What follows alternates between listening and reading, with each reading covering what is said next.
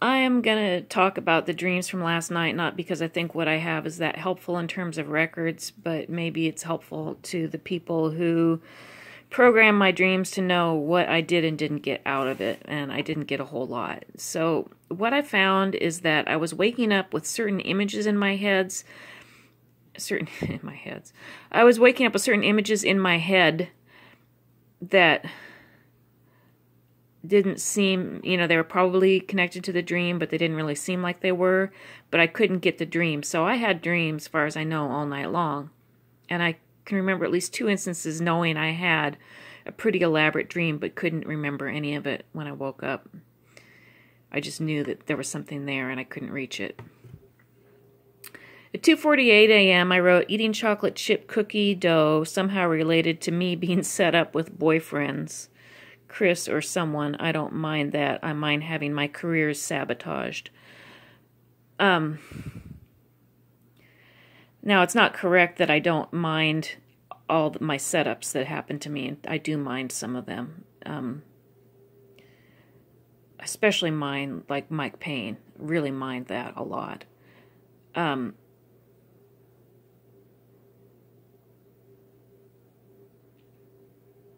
I don't mind being set up with Chris. But once again, I don't think people realize how severe this career sabotage. I mean, this is a major, major, major thing for both Chris and I. I mean, major. And nothing else. I want the truth told about, especially Chris's, career. But mine too. I should have had a chance to do the things that I wanted to do with my life. Why not? Why shouldn't I? I know that maybe that I'm coming from a place of privilege, or assumption of privilege, thinking that I should, but not every kid should expect, in this country especially, every kid should expect to have opportunities, including my own daughter. So I should have had the types of careers, I should have the types of opportunities that I thought I should have had, including music. I should have been able to be a musician or an artist or a graphic designer.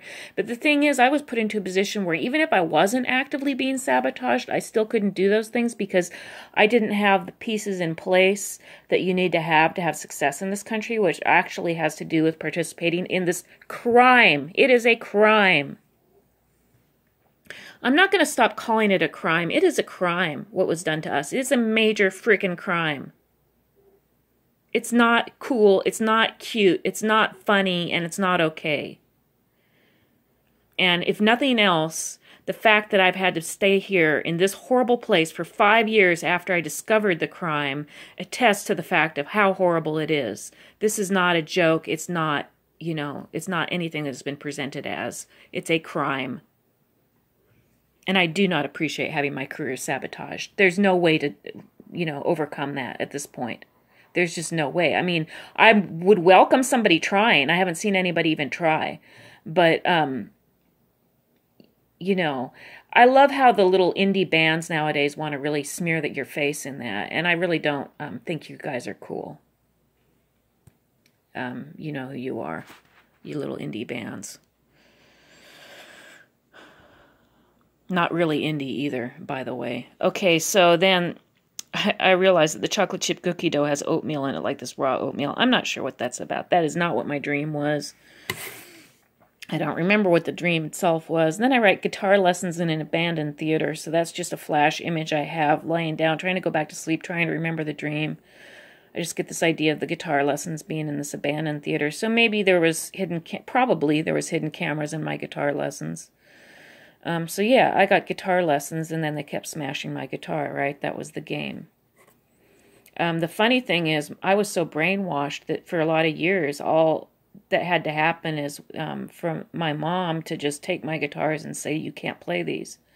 It never even occurred to me. Like, my brain was so controlled, it didn't even occur to me that I could maybe save up my money and go out and buy myself a guitar and all this kind of stuff. I just, I let the woman really harm me. I mean, I'm not sure if you can really say that if this is the person that raises you, but she really did a number on me. And she even tried to give my guitar away to my cousins and things like that. And when I finally did get my guitar back, then they sabotaged me again and again and again and again and again.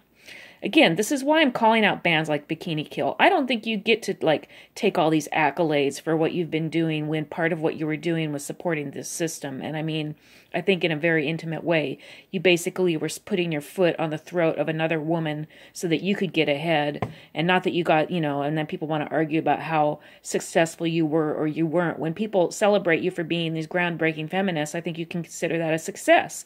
So I think you should take all the parts of how you achieved your success and put them in the same bucket.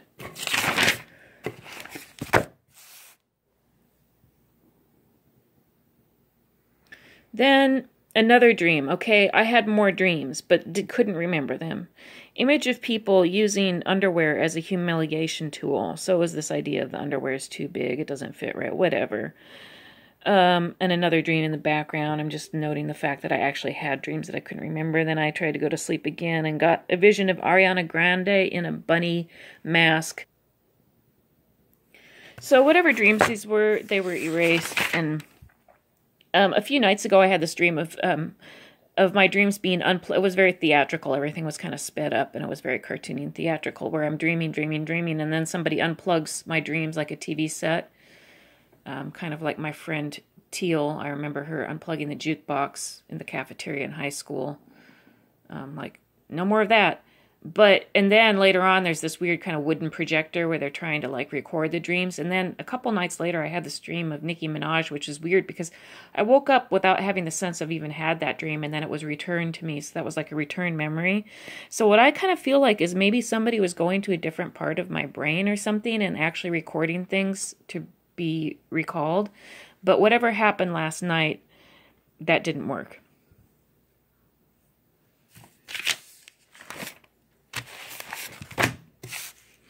So, I'll just work with what I've got. But anyway, it isn't much.